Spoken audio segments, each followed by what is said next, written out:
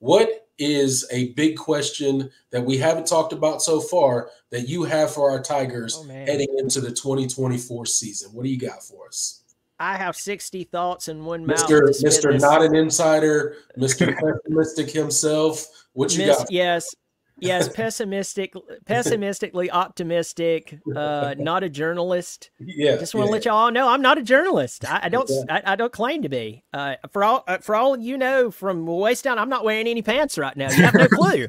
Right. No, I mean, our female audience just went up a little bit, I think.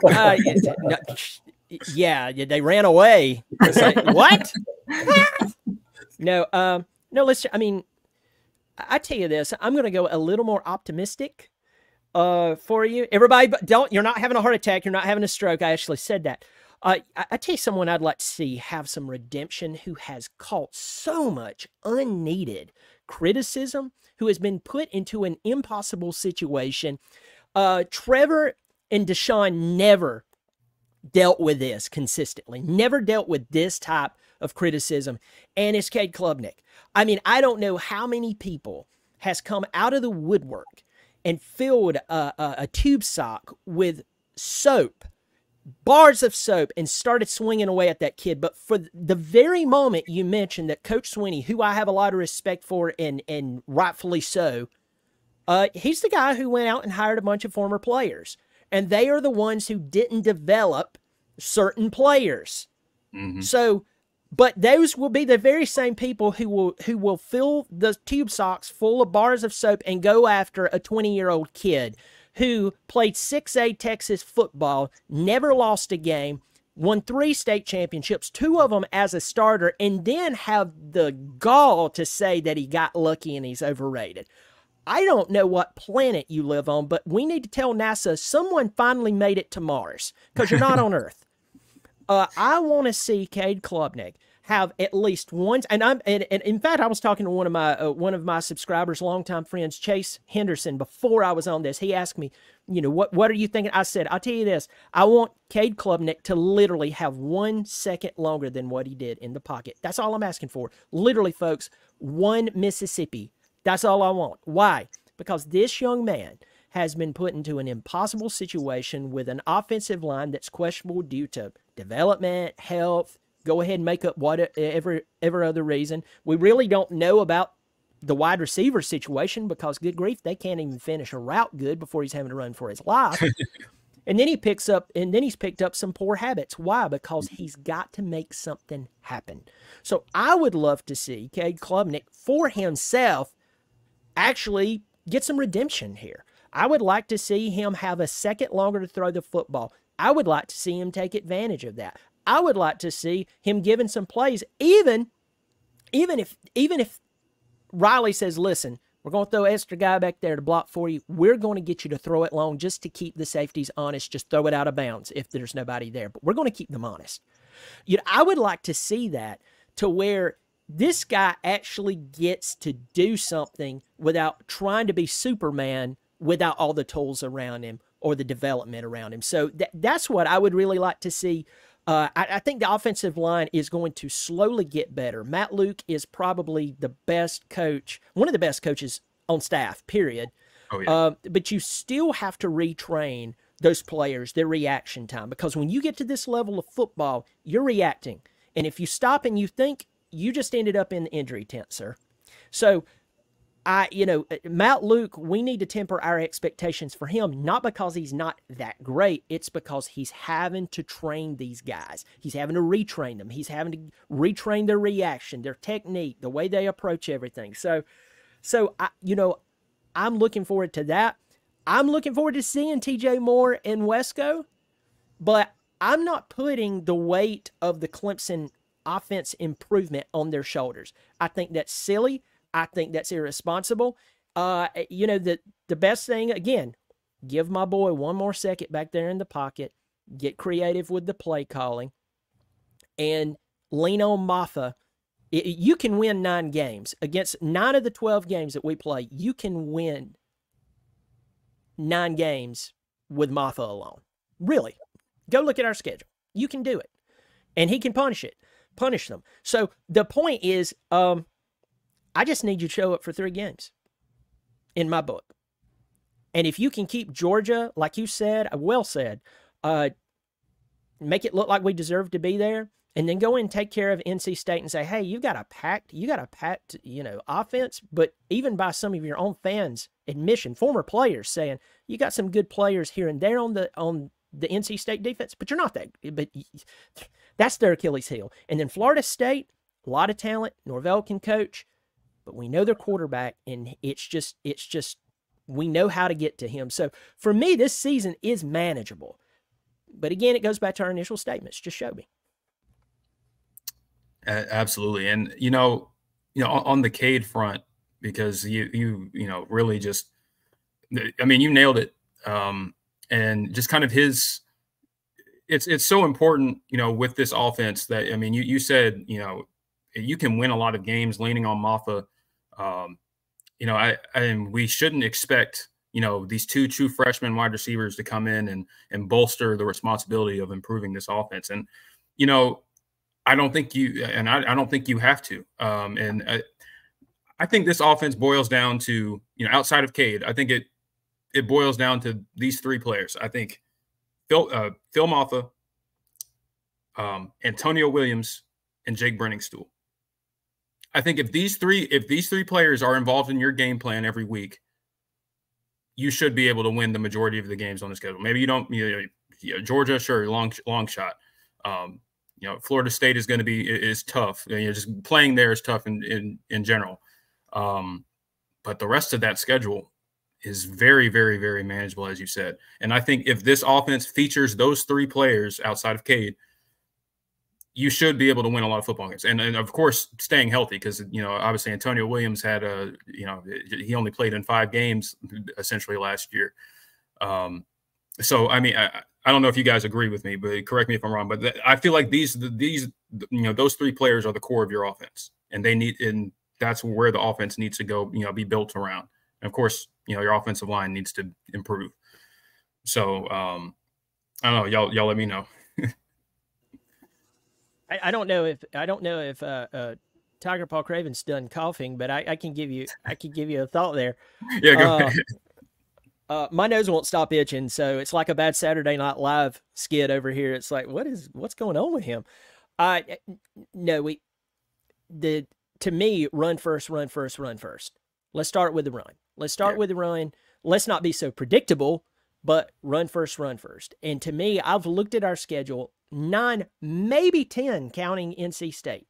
You can run the football heavy and win the majority of those games. When you get to Georgia, don't do like we did. And I know it's a different offensive coordinator and blah, blah, blah, blah, blah, but don't do what we've done in the past where we stop the run by stop running the football, right? That's dumb. Yeah. I mean, there's high school coach. I live not too far from a high school. There's high school coaches who knows not to do that. It's like, let's not, if it's working, don't stop it. But run the football. But we have some speedsters, and now we have some guys with speed with length, and that's the new guys. Use them. And you know what? It's so sad. We have a really good tight end room. We really have a good tight end room, and they're just so overshadowed because of the talk of the offensive line and will the wide receivers get open? Hey, can they stay healthy? Cade and blah, blah, blah, blah, blah. But our tight ends, I really feel sorry for them a lot of times because even I'm guilty of just overlooking them. It's like, yeah, it's Brendan Still and Pat Henry and Sout and all that and Bettenker or whatever his name is that we just recruited in. But we never talk about them. Those guys are really, really good, and we need to utilize them. Absolutely. I mean, as talented as a room, I think, as Clemson has had in a while. I can't remember, and that kind of goes back to we don't really talk about Kyle Richardson a ton because he was kind of a relative unknown. Just being he was the coach over at Northwestern High School.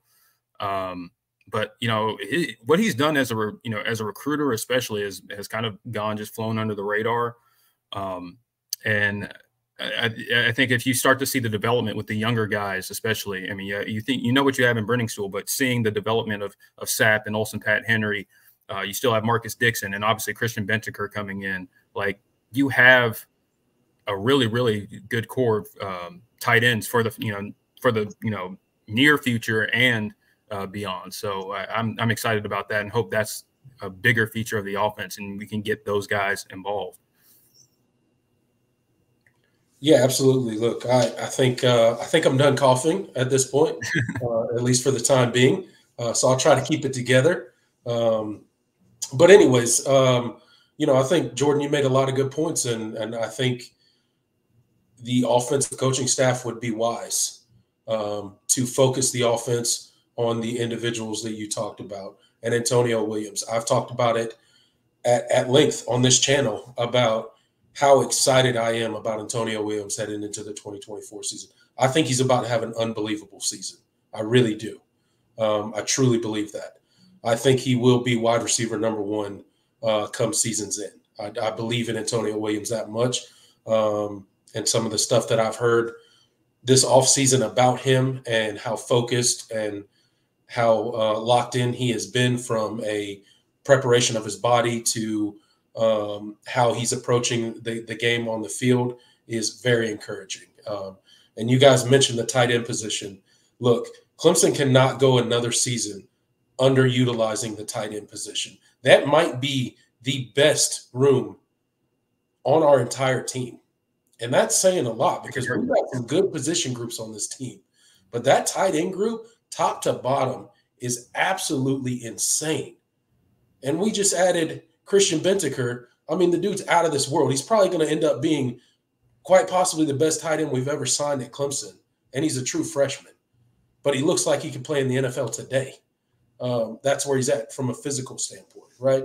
And then you got a Jake Brenningstool. We have to utilize Jake Brenningstool and make defenses pay for not being able to cover a guy of that size with that athleticism. I think about that Miami game. Oh man, I would have been if I was Jake Brenningstool. I know he's flirted with the portal, especially this offseason. Man, that game would have had me livid. The performance that he had. He had like 6 catches for like 150 yards and like 2 touchdowns. Like the best tight end performance that Clemson's like ever had. Like and you lose that game because of the things we've already talked about. So I mean, and Phil Maffa. I mean, he's a workhorse. Go back and if you can't remember, go back and just watch the Notre Dame game and think about the narrative of Clemson heading into that game.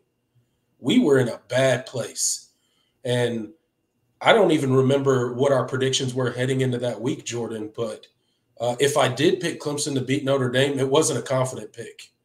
I know I didn't. I know I picked a loss. I don't think we picked a loss. I think we both picked a loss that week. All 3 of us did, yeah. There were no reasons to think that Clemson was going to go in there and beat Notre Dame. And then we completely flipped the script and out-physicaled a team and showed that we had the ability to do it. And that starts with a guy in Phil Maffa, and you have to use him early and often and allow him to take pressure off of a guy like Cade Klubnik. You can't have Cade Klubnik go out there and play hero ball. You can't. It's going to end in disaster. Don't do it. Let Cade Klubnik play within the confines of the Garrett Riley offense, make the proper reads, throw the ball away when it needs to be thrown away, use his athleticism and his legs when he needs to, and then turn around and hand the ball off to Phil Maffa. Because guess what? 4 quarters of tackling Phil Maffa, defenses don't want to see it. Yeah. They don't want to see it. Oh, and by the way, you got Keith Adams Jr. sitting there waiting on the sideline to give him a breather. And that dude ain't no easier to tackle either. And then you got a guy, oh, by the way, you got Jay Haynes over there that can actually absolutely run you off the field with his speed and athleticism, especially gets out in space. Fun question from Larry. This will be the last one. We're already hitting the 2.5 hour mark. He says, if you had 3 wishes to improve our football team, players and position coaches going into the season, what will you change, if any? Can I use multiple wishes on one? On one? No, but that's a really good question. I think quarterback. I think the improvement at quarterback is paramount first and foremost. So I mean, I'm using at least one wish on Cade. Yeah. Then I think it's the next logical conclusion is offensive line. And then, like, what do you? I think the third wish is where I don't know where to exactly put it, because if I was doing your third wish, I would say health. Yeah. Because I'm with you. I think that's from a health standpoint, Clemson, that's been a big part of our stumbles the past 3 seasons. Not all of them. There's a lot of reasons, and we outlined them pretty well in this show, I think, for the most part. But health is so huge, man, especially along that offensive line. I think we got some really talented guys that are going to run out there first. But if they can't stay healthy, it's going to be a long season again, regardless. Same thing at the wide receiver position. Same thing at the cornerback position. We're not real deep at the edge position either. So health for this team, I think, is going to be really important. Because depth, I think, can become an issue for this Clemson team quickly. If there starts being too much attrition, especially at those positions I mentioned. So I would definitely go health with that third one. I think I'm going to agree, because I do think, some Clemson fans would say receiver, but I'm kind of banking on, you get improved play from Cade and the offensive line. I think the receiver play will be there. I mean, I've been vocal about how I feel about this room. I mean, I think it's going to prove itself to be really good. But so I'm going to bank on my projection on that one and save that final wish for just stay healthy, because ultimately that's going to improve the wide receiver room anyway, because that's been their bugaboo, their biggest one at least. So maybe, like, if I did pick one, if I did pick the receivers, I would specify blocking. I want to see good blocking. Perimeter blocking. I think that would be a good choice, but I think health is the right decision, because I think they'll be better from a blocking standpoint, just naturally from another year of doing it, I guess. And hopefully that is enough to see the improvement that Tyler Grisham is making, and maybe it'll take some heat off of him from the fans. So, I think I'm with you.